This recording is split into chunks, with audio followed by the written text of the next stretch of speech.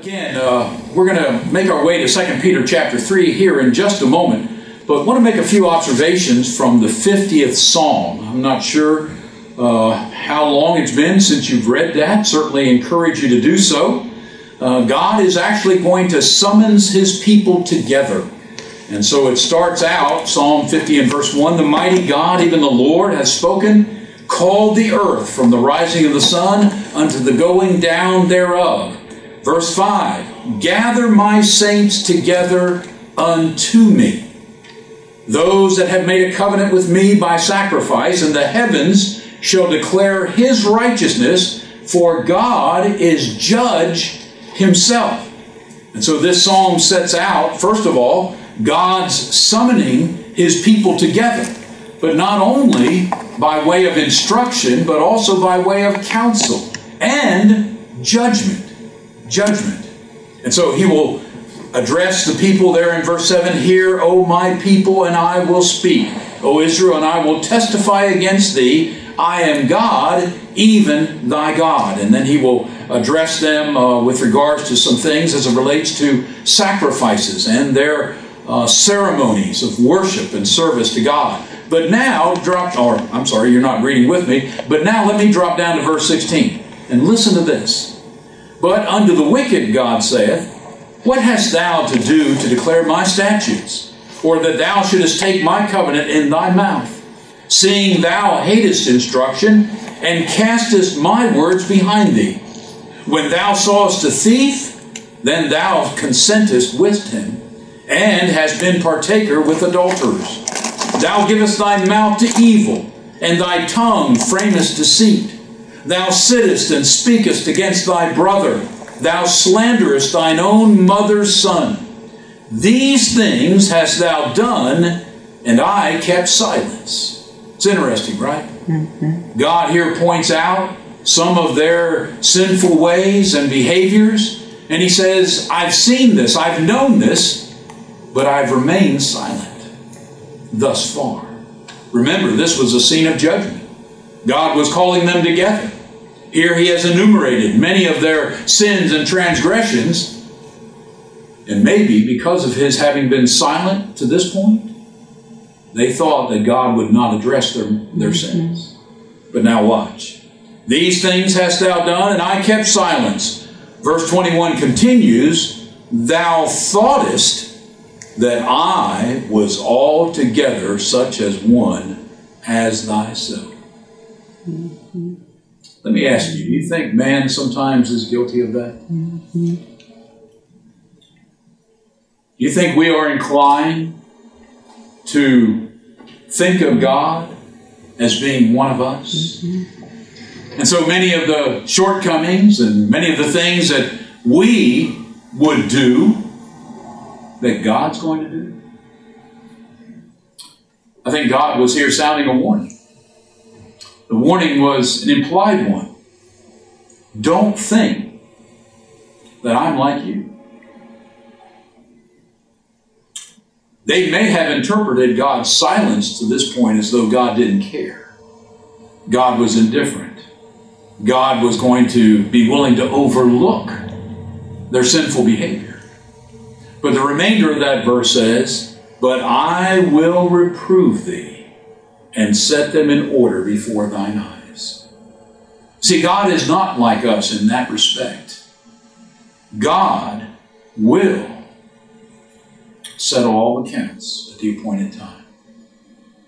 But I wanted to especially focus in on that phrase that God said by way of, if you will, rebuke to His people. And again, I think it's a universal warning, lest we somehow think that God is like us. Well, there are some ways in which God is not like us at all. And that's why I ask you to join with me in 2 Peter chapter 3. You see, 2 Peter chapter 3, much like Psalm 50, has to do with judgment. Here Peter is assuring those to whom he was writing that even though there were scoffers who disclaimed God's promise to come again and destroy the world and bring judgment upon the wicked? They should not think that this is not going to happen. It's interesting, as Peter opens this chapter, 2 Peter chapter 3, he says in verse 3, knowing this first, that there will come in the last days scoffers, walking after their own lusts, and saying, where is the promise of his coming? For since the fathers fell asleep, all things continue as they were from the beginning of the creation. You see their argument? They're talking about God's promise of coming, Jesus' return. A return that, as we know, will signal the end of this world as we know it. Peter will go on to explain that, and a judgment upon all humanity. But their question is, as scoffers, as mockers, they're saying, well, he hasn't done it yet. Kind of like what God said through the psalmist. I've been silent to this point. I haven't come yet, but don't interpret that as though I'm not coming. And see, that's how they were interpreting this. Nothing has changed since the beginning of time. Everything has continued as it has been. Well, Peter immediately addresses that in verse 5. For this they willingly are ignorant of, that by the word of God the heavens were of old, and the earth standing out of the water, and in the water, whereby the world that then was, being overflowed with water, perished. He's asking these scoffers, have you forgotten about Noah's day? Have you forgotten about the flood? You said everything has continued the way it has been since the beginning. Do you not remember when God opened the windows of heaven, opened and broken up the fountains of the deep, and covered and destroyed this world and all the inhabitants of it? You don't remember that? See, he is correcting their false arguments. Things haven't always been the way they are now. And he reminds them of that universal flood. But now watch, verse 7. But the heavens and the earth, which are now, after the flood, by the same word, are kept in store, reserved, notice, unto fire against the day of judgment and perdition or destruction of ungodly men. Friends, the same word of God that sent the flood, that same powerful word today is reserving the earth, is preserving it up until this time, but it will eventually meet a fiery destruction that will coincide with a judgment, a divine judgment by God on the ungodly that will bring their eternal ruin. Now, how are we to respond to the fact that God hasn't done it yet? See, that's what they were scoffing at. He promised it. He's promised it through the ages, and yet it hasn't happened yet. How should we interpret that? Verse 8. But, beloved, be not ignorant of this one thing, that one day is with the Lord as 1,000 years, and 1,000 years as one day. See, that's one of the ways, Ricky, in which God and man are different. You see, we make a promise, and the longer the time between making the promise and fulfilling it, the more likely we are to do what? Forget it. Or circumstances change so that we can't make good on it. Or just decide that, well, they have forgotten it. I don't need to keep my promise anymore. But that's not like God. With God, 1,000 years is as a day. A day is as 1,000 years. Time is no barrier to God when it comes to keeping His promises. And so verse 9, the Lord, unlike us sometimes, the Lord is not slack concerning His promise, as some men count slackness. Why hasn't the world been destroyed? Why hasn't Jesus come? Why hasn't the judgment been ushered in? Here's the answer. God has been long-suffering to usward. He's not willing that any should perish, but that all should come to repentance. But does that mean He's not going to act one day? Verse 10, but the day of the Lord will come as a thief in the night, in which the heavens shall pass away with a great noise, the elements shall melt with fervent heat, the earth also and the works that are therein shall be burned up. Friends, we shouldn't reason that God is like we are, and especially when it comes to his promises.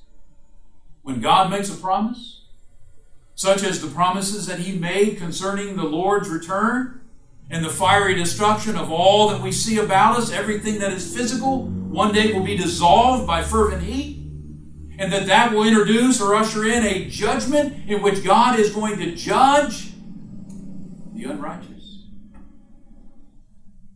God's promises are sure. They're certain. In other words, God means what he says. Even though we might interpret the fact that it hasn't happened yet as though God won't do it, or maybe has changed his mind, or is now become indifferent, or is over. No. God promised it. It will come to pass.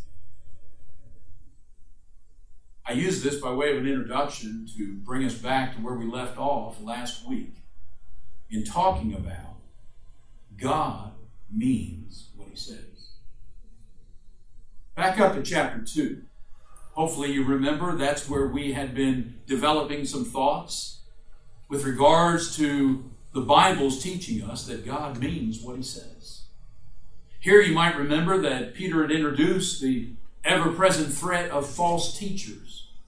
False teachers who, by their deceitful, erroneous doctrines and heresies, even denying Jesus himself, could bring about the spiritual ruin of these that Peter was seeking to encourage to grow in the knowledge, grace, and the knowledge of Jesus Christ. But here were those false teachers who could threaten that growth, who could even bring about jeopardy for their souls.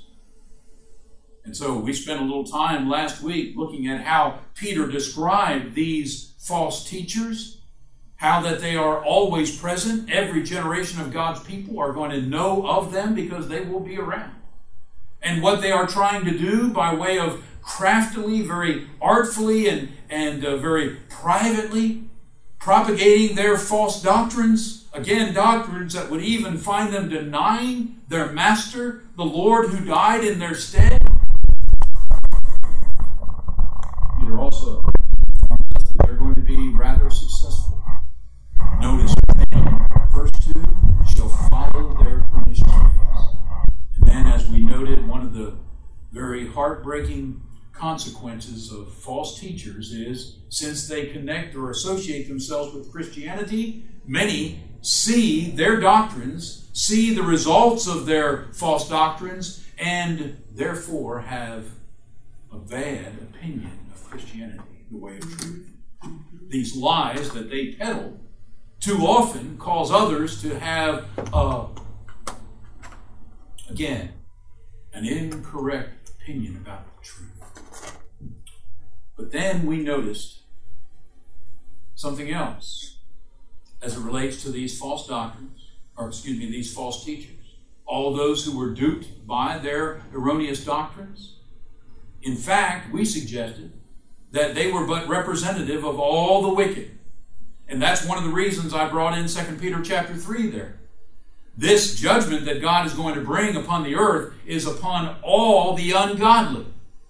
And so even though he's addressing false teachers and their duped followers in chapter 2, the judgment that he speaks of in verse 3 is applicable to all who rebel against heaven's authority, who are indifferent towards sin and continue in a course and life of sin. Here's what they are hastening toward. Look at the end of verse 3. Whose judgment now of a long time lingereth not, and their damnation or destruction slumbereth not. Even though God may have not acted yet, even though he may have remained silent, even though Jesus hasn't returned and the judgment hasn't been ushered in, friends, God means what he says. This judgment of which he speaks is sure. It's certain. Why? Because God means what he says. He's not like man. When he makes a promise, he's going to keep it. He's going to keep it. In fact, you don't have to leave. We're coming back there in just a moment. But over in 2 Timothy chapter 2, it's an interesting statement with regards to the difference between God and man.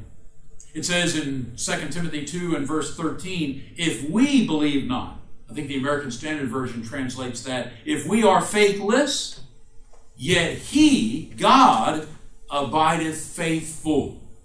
He cannot deny himself. Once again, man, he might prove unfaithful to his professed allegiance to Jesus. He might prove unfaithful in living the Christian life. He might deny those things that he had earlier claimed and owned, but not God. God abideth faithful. Why? Because God's not like man. God means what he says. And so when God makes promises, yes, even those pertaining to judgment against the wicked, friends, God means what he says. Now, back there in 2 Peter chapter 2, where we left off, is God giving us, through Peter, 3 examples from early in history that attest to the fact that God does mean what he says. And so, I ask that we give some attention to these 3 examples from the past. Again, emphasizing for us that God does mean what he says. And even though he may not have acted yet, even though much time may have transpired since he promised this judgment and its fulfillment, it is coming. We can be sure of that. Why? Because in the past, as evidenced and attested to by these examples, in the past, God had made promises of judgment, and that judgment has come to pass. So, look at these examples with me and notice how they attest to the fact that even when it comes to judgment, God means what he says. The first one is found there in verse 4, and it has to do with the angels that sinned. Friends, they met judgment. Look what he says there in verse 4. 4. Here's an explanation. He had just talked about this judgment that these false teachers and their duped followers are hastening toward. He says it's not idle. It's not going to fall asleep in forgetfulness. It's real. It's certain. It's inevitable. How do we know that, Peter? 4. Here's the reasons. Here's the explanations. Here are the examples that testify to the certainty, the inevitableness of God's promised judgment.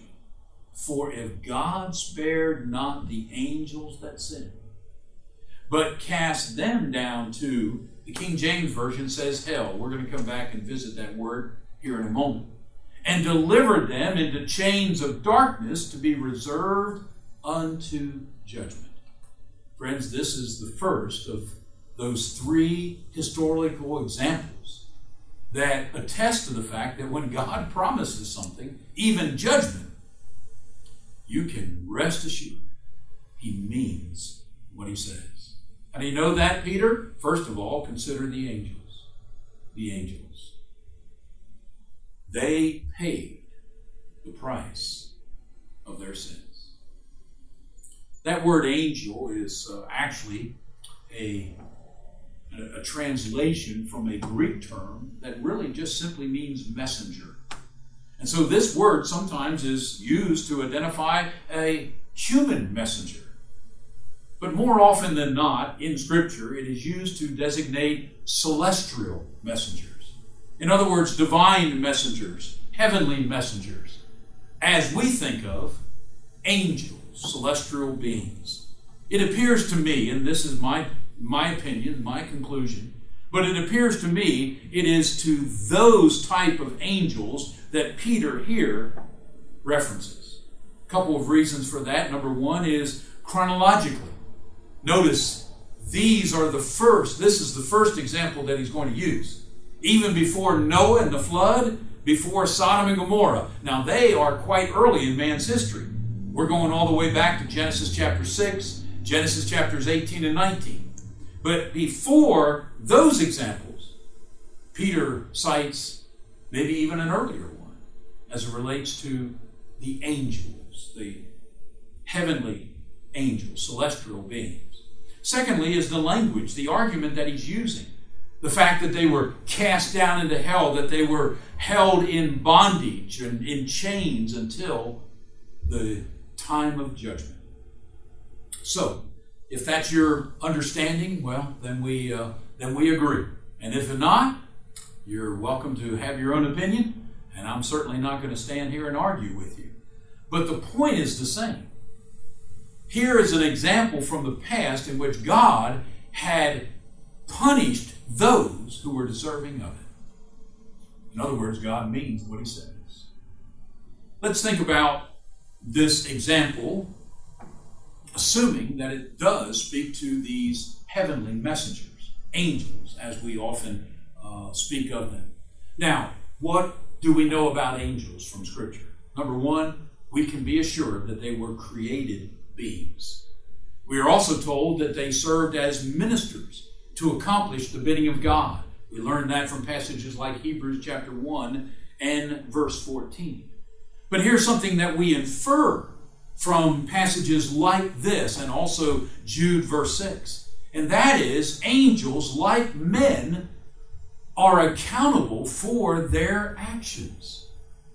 Notice what is said of these angels. They sin.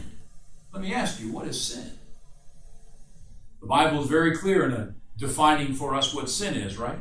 1 John chapter 3 and verse 4, it's a transgression of God's law.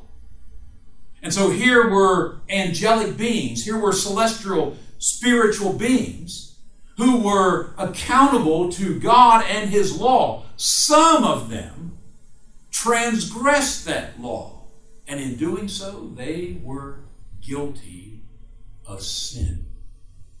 That's what Peter says concerning their behavior and concerning God's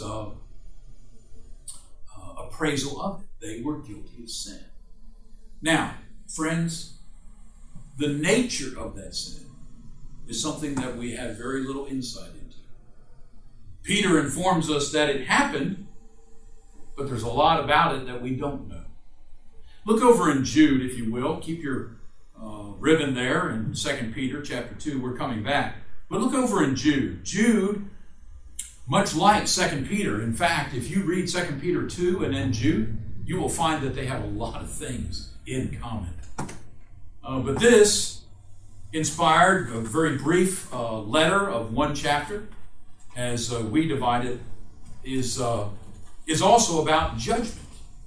Judgment, once again, of those who would speak falsely and in some way bring about, again, destructive heresies among the church. Notice verse 4. For there are certain men crept in unawares, who were before of old ordained to this condemnation, ungodly men, turning the grace of our God into lasciviousness and denying the only Lord God and our Lord Jesus Christ. Sounds much like the false teachers that Peter was describing, right? Well, like Peter, Jude also presents some historic examples that serve to remind us how God dealt with such individuals in the past. And among those examples, once more, the angels are used. Look at verse 6. And the angels, which kept not their first estate, but left their own habitation, he hath reserved in everlasting chains under darkness unto the judgment of the great day. Friends, that's as much insight as God gives us with regards to the nature of their transgression. It is simply stated that they did not keep their first estate. That word is kind of like principality, their first office, their first position. Rather, they left their own habitation. Now, brethren, that's as good as I can give you. That's as much as I know. Now, there's a lot of speculation with regards to what form of rebellion that took. As you know, most believe that the devil was a created angel, maybe of high status and position. But some believe, because of language that we find elsewhere in Scripture, even though it is not specifically stated, some come to the conclusion that he was guilty of pride and tried to rebel and usurp God's authority, and it was in that rebellion that other angels sinned as well. But we cannot know that for certain. Here's what we do know. Angels were guilty of sin. Their sin, as found here in Jude verse 6, is identified as they're not keeping their first position or office, but they left that habitation. And here's what we learn. How God dealt with them. Now, we don't know when it transpired. We don't know, again, more than that with regards to the nature of the sin. We don't know how many angels were involved. But we do know God's response to their rebellion. And what was that?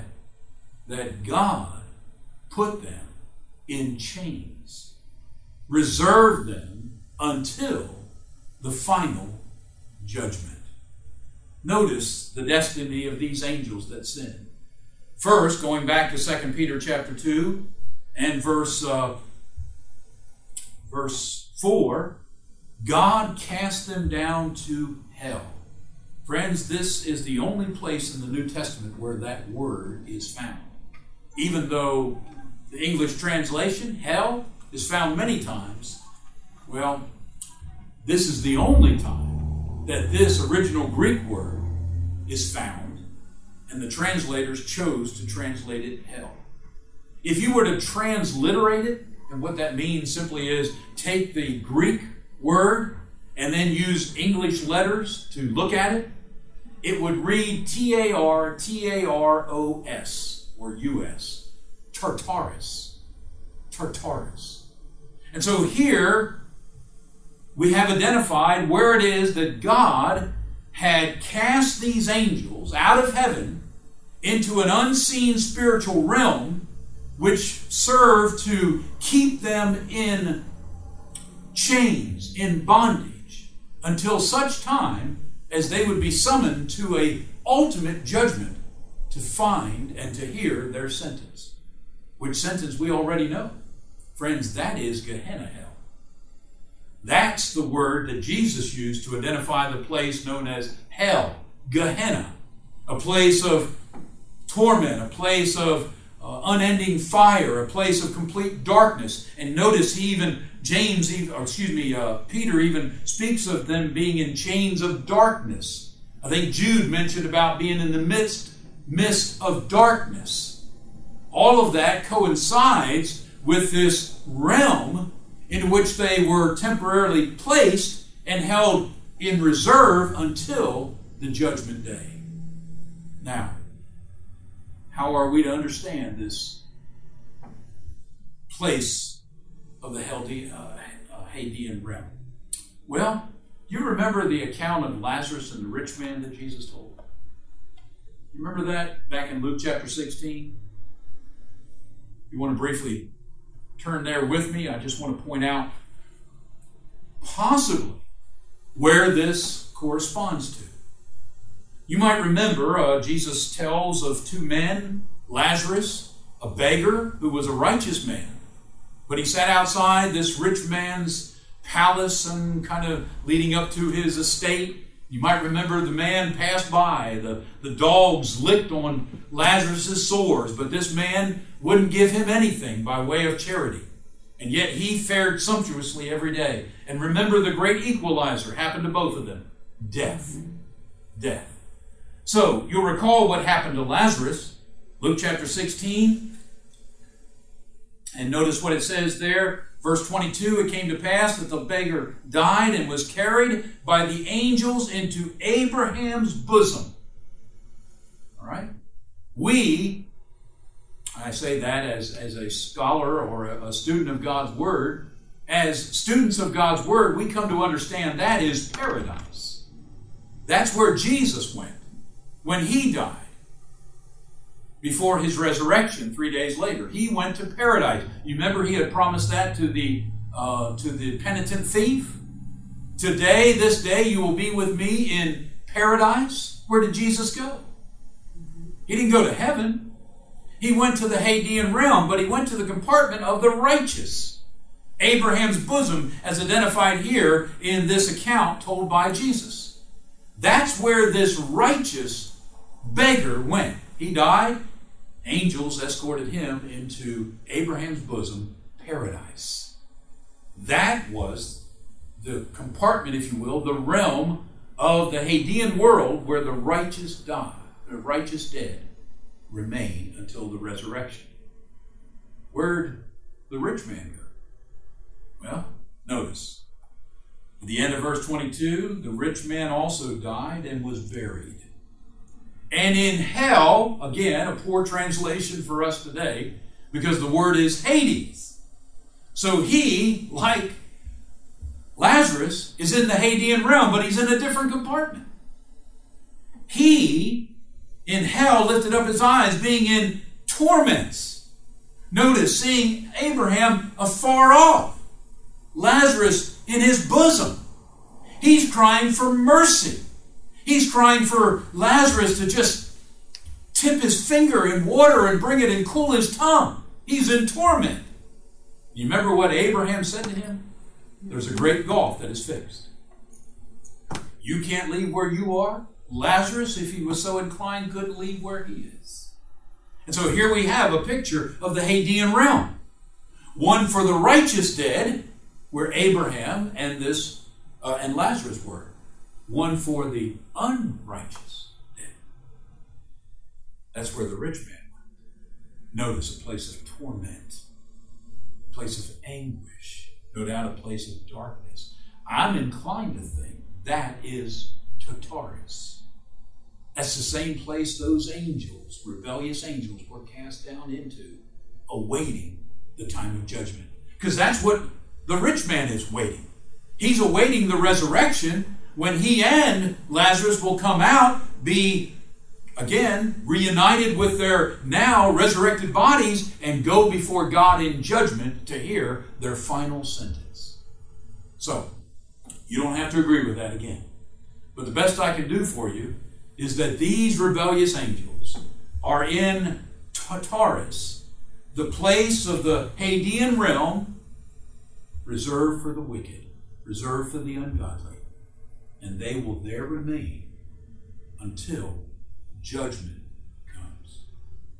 Now, what is Peter's point? What is this all about? Go back to 2 Peter 2 as we make our application and our conclusion for this morning.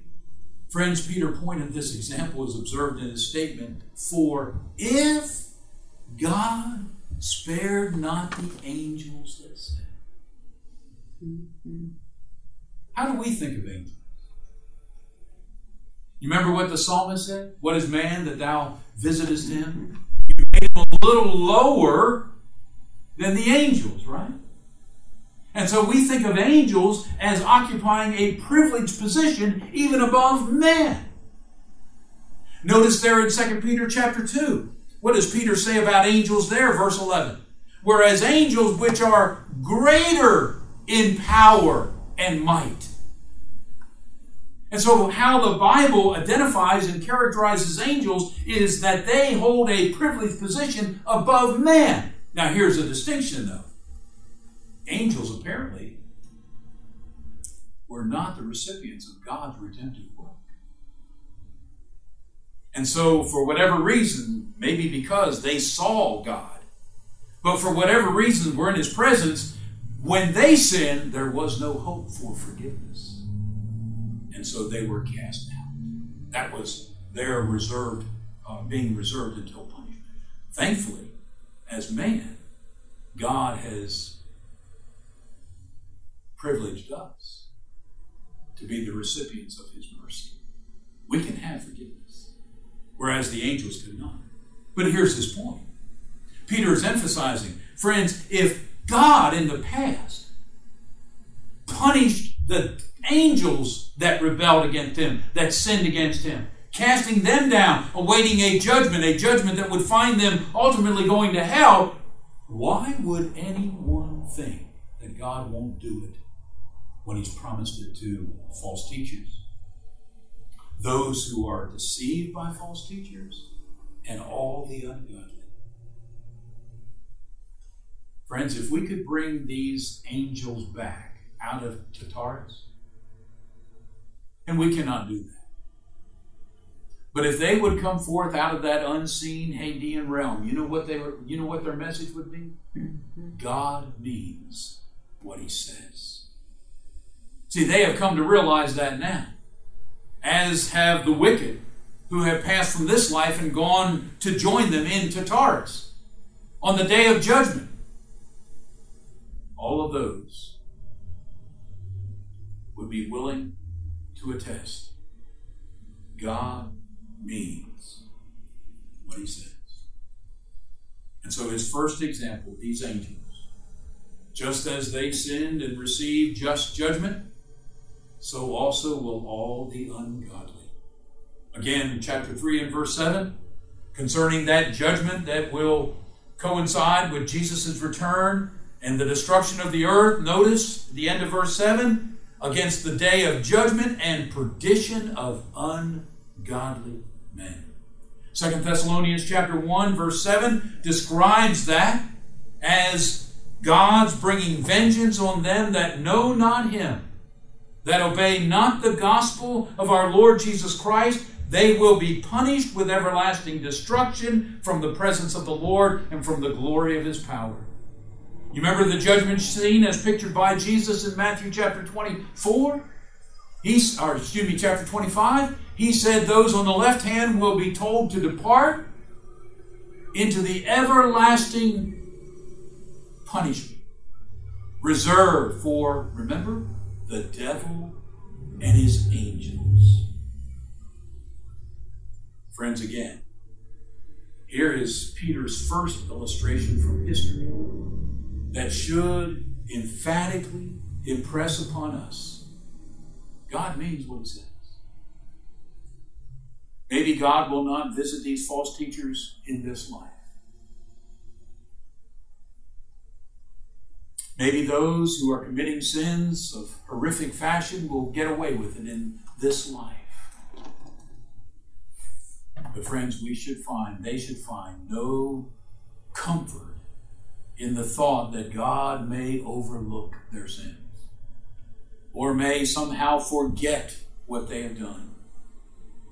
Rather, as God reminded those in Psalm 50, you shouldn't think that I'm like you. You shouldn't think just because I've been silent that doesn't mean judgment is not coming. God means what he says. And if you need a testimony from history of that, and if you could ask the angels, they would tell you, God means what he says.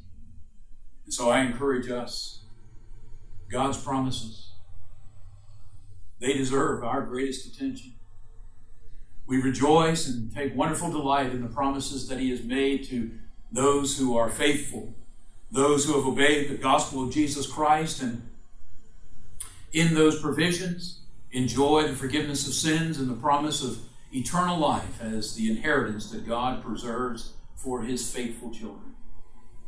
But friends, you should also know God means what he says when he promises that the wicked, the ungodly, those who have not obeyed the gospel, those who are indifferent to sin, those who have put it off and just think that they can continue on without God being one day, visiting judgment upon them, they should remember, just as the angels have come to know, God means what he says.